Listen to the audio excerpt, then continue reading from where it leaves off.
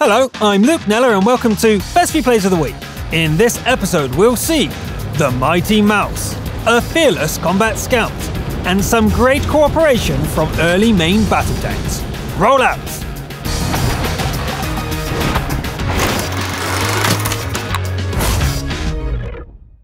A steel wall bears the brunt of enemy fire so their teammates can focus on winning the game. Sometimes that means doing something that looks suicidally stupid and living to tell the tale. Tuimi Voltiger from the EU region takes the Mighty Mouse into a standard battle on Lakeville and heads down to the lakeside road without hesitation. Shells start pinging off the armor almost immediately, but aside from direct damage, it could just as well be a light drizzle. The Mouse is not just a slab of armor though, as the T-28 prototype learns the hard way. Voltiger drives back and forth, dealing damage when the opportunity arises. The massed enemy force to the south is starting to be a problem. The Mouse pushes forwards, drawing even more of their fire and helping the Allies take them out.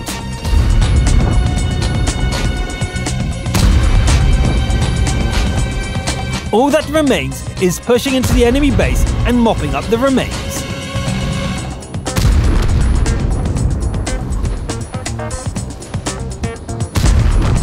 Easy, and with 1,000 hit points left over. There you go, a mouse doing what it does best. Well played, Steel Wall. Now we'll head over to the Asian region for this week's Top Gun. Meo Jaime is lucky enough to land on top tier at Abbey and goes on a rampage in an E-25. The fast little TD gets into position and waits in ambush. The first victim is a thick-skinned Black Prince. A flurry of shells forces it to retreat, badly damaged.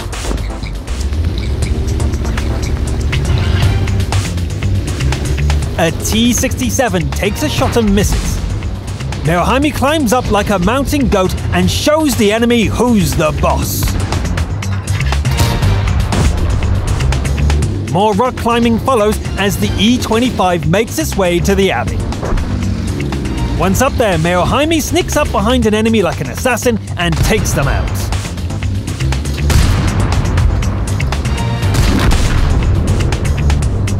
The enemies are pushing into the capture zone, but the E-25 is ready. Deadly ambush fire from the Abbey cuts down the wannabe invaders one after another.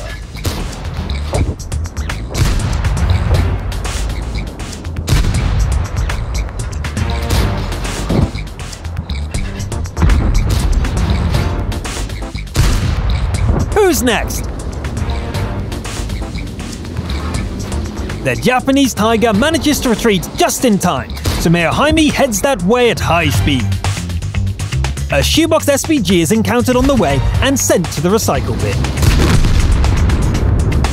The Tiger is still here, but not for long. Back at the home base, an OE takes out the Allied SPG and volunteers as the next target. A capture starts, but it turns out to be an artillery piece rather than the OE. Meo Jaime blows it up and goes looking for the big guy.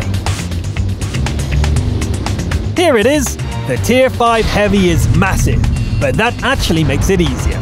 Once the E-25 gets close enough, the enemy can't depress its gun far enough to fight back. It's game over. A nice and lively killing spree from the vicious little E-25. Well played, Top Gun. Next we head back to Lakeville on the EU servers.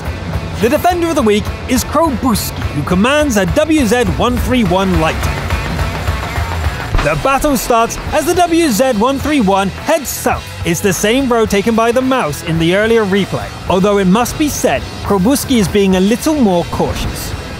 The KV-13 is a great target, and the defender keeps firing until a killer has been secured. The enemies have broken through in the west, and Krobuski races back to the start location to save the arty.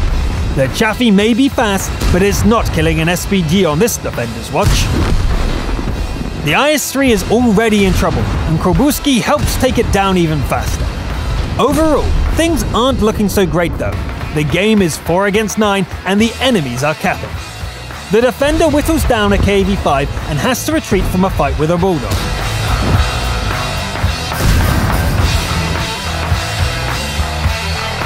The AMX charges across open ground, and before Krobuski can finish it off, an SPG attempts a shotgun charge. After some intense moments, they are both dead, and probably wondering what just happened. The IS-6 could win this with a bit of HE splash damage. It misses the shot, however, and a pair of APCR shells puts it down for good. The capture is above 70%, but in an encounter game, there's still time to do something about it. The invading Tiga even shows itself, but the shot misses.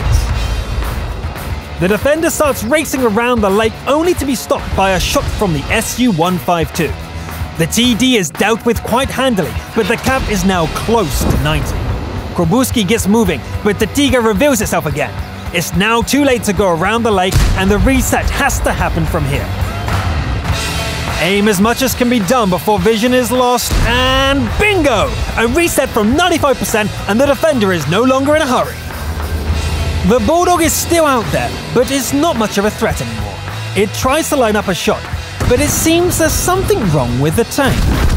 Okay, it's time to hunt down a Tiga.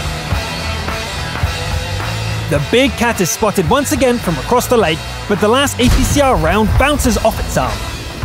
A follow-up shot with HE does do damage, and the WZ heads off round the lake to finish the match, up close and personal. 2 HE shells will have to be enough. The Tiga is caught facing the wrong way, but the first shell isn't enough to kill it. The enemy panics and tries to run, making for an easy kill. A Thaden's victory for the defender. Those medals and damage numbers add a little bonus to an amazing game. Excellent work, defender! Staying in the EU region, we have Q to the Face, driving a Cromwell B in a different kind of scout game. The match is a Tier 7 standard battle on Sand River. Q to the Face spawns at the Vanguard and charges forward as soon as the clock stops ticking. Half a minute into the game, the Cromwell is in position, and it opens fire as soon as the first enemy shows its face. The Cromwell has no arm to speak of, but our scout is utterly fearless, not only spotting the enemy advance, but lobbing shells as fast as the loader can manage. The Tiga probably doesn't expect to get its butt handed to it by a Cromwell, but that's exactly what happens.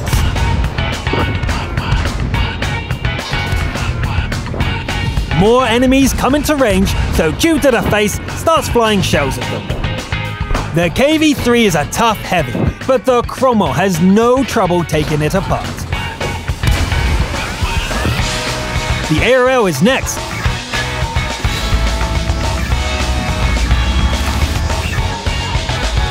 No? Okay, the T-3485 then. Unfortunately, our aggressive scout's luck has run out, and the Cromwell blows up. The game goes on for a while, but let's jump to the end and take a look at the results. Q to the Face played for 4 minutes 36 seconds, did the most damage on the team, and received high caliber, patrol duty, and Confederate awards. I'll say this scout did its job, and then some. The episode finale is a brothers-in-arms game from the NA region, with Derp in the Face and Stomach driving a pair of FV-4202P medium tanks. This variant of the Centurion main battle tank has excellent gunnery characteristics, but it is lacking in armor and top speed. Our fighting twosome will have to carry the day with accurate shooting and tight cooperation. The FVs arrive at the bridge and start sending ordnance downrange using hold-down tactics. Just look at the gun depression on these post-World War tanks. A detachment of enemy armor executes a flanking maneuver, and the FVs swing around to face the new threat. They have to split their attention when the original group of enemies renew their attack, and some opponents even manage to get into the rear. Derp in the Face and Stomach react in unison.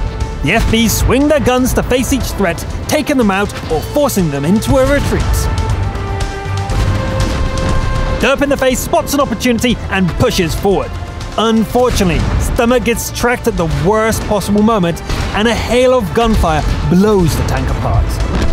Derp in the Face jewels the heavy 112, killing it just in time to use its carcass as a shield against the lighter enemies. A furious 3 versus 1 battle ensues.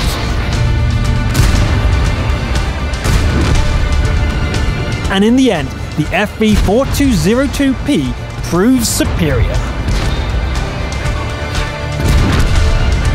There's still an ARL to deal with.